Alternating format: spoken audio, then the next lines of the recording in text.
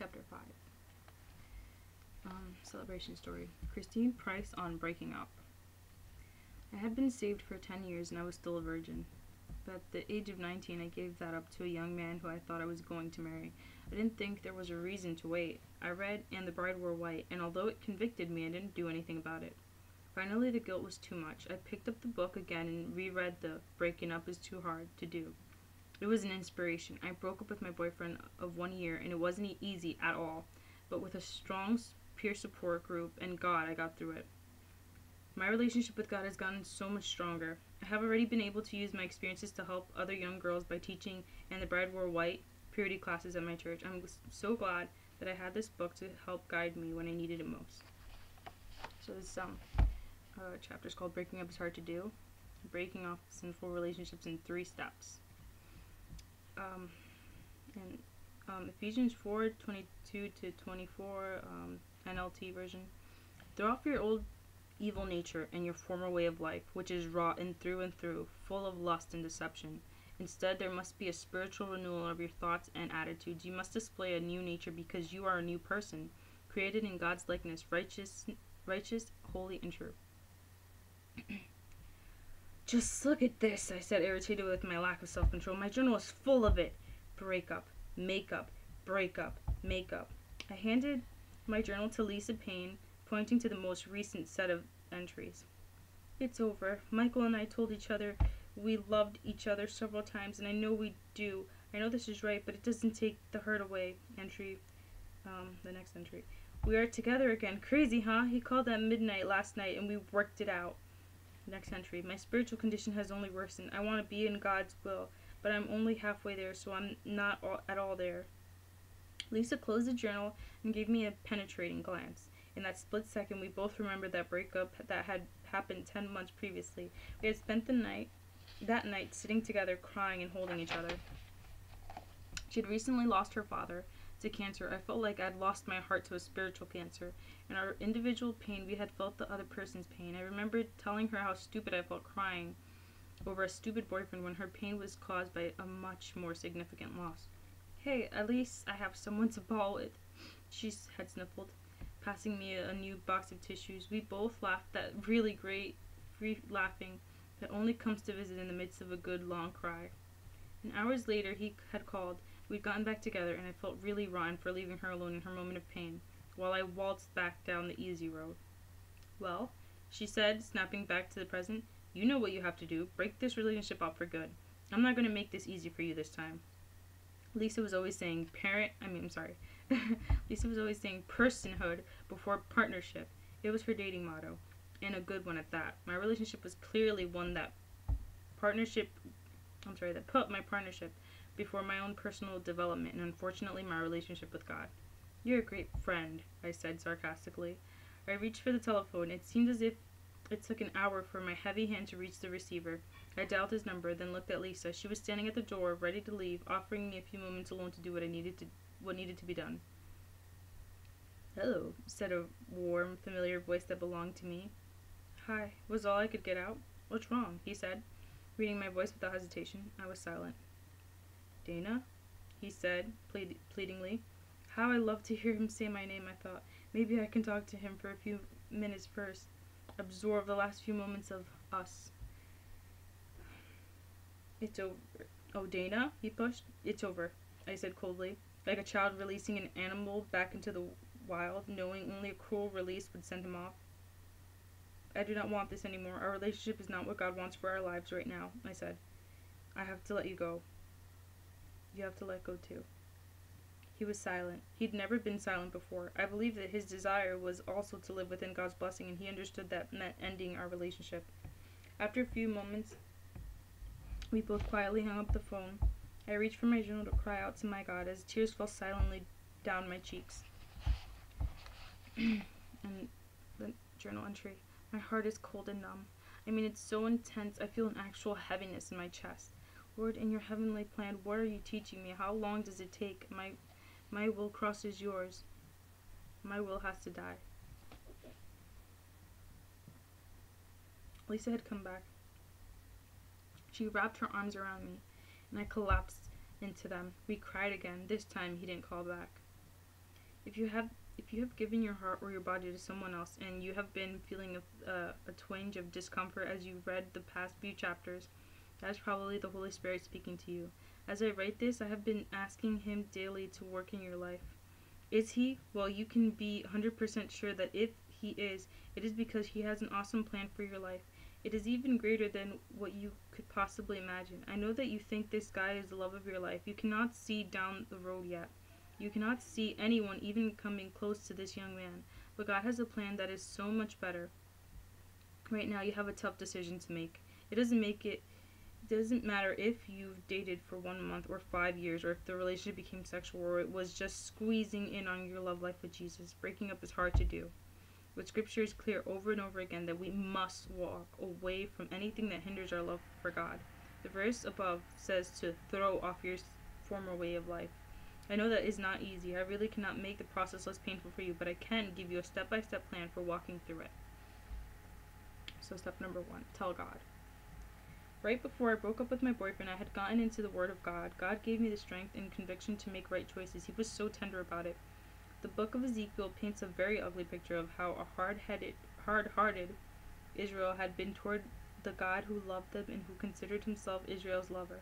At one point, God told Ezekiel to describe Israel as a helpless, bloodied newborn left lying in a field with the umbilical cord still hanging from it when God showed up to lovingly clean it, clothe it, and care for it.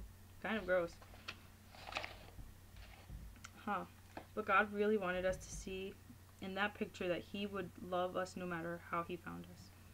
Then as Israel grew to become a woman, she took God for a brief moment as her love. Then she proceeded to take the wonderful garments, jewels, and gifts her love had made her and give them to her other lovers.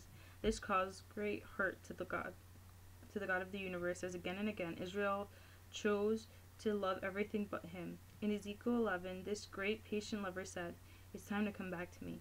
But how would Israel ever accomplish that? She had had children with her other lovers. She had memories, houses, possessions as a result of her other relationships. Israel's true love showed up with a great gift in Ezekiel 11:19 when He said, "I will give them an undivided heart." Verse 20 goes on to say, "Then they will be careful to keep my laws. They will be my people, and I will be their God." He knows you have memories. He knows you have possessions, songs, and nicknames. You understand how terribly painful breaking up can be, and He wants to hold your heart in His hand and cause it to be undivided so you can go through with it. He does not expect you to prove yourself back into His heart by doing this tough thing without Him and then coming into His presence. Start by talking to God and receiving His gift of an undivided heart. What exactly do I mean by an undivided heart? Of course, I'm speaking of your heart figuratively, as we often do when we talk of love and devotion. The figurative heart is the central organ of your emotional and spiritual life. Let's compare it to the physical heart, which is the central organ of your physical life. When someone's heart is healthy, the 4 chambers beat in rhythm. What would happen if half of the heart decided if it wasn't feeling much like working with the other half? You might have palpitations, or your heart might skip a beat. It could hurt a lot, or you could barely notice. It would not be an immediate death sentence, but your body would become weaker and weaker if that half of the heart kept resisting the responsibility to do its job in conjunction with the other half. Eventually, that divided heart would ruin the quality of your life, and it might one day actually kill you.